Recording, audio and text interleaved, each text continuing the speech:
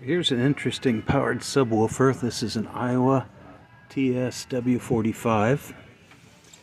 And one of the things that's interesting about it that I haven't seen in other powered subwoofers is you have your choice of just using this as either literally a powered subwoofer or by putting in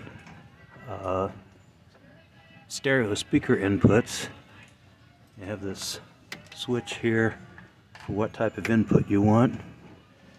Looks like here's a volume knob for the subwoofer aspect. So this is a nice unit in some ways that can serve a certain need, but I vowed to stop buying these subwoofers. Got too many already.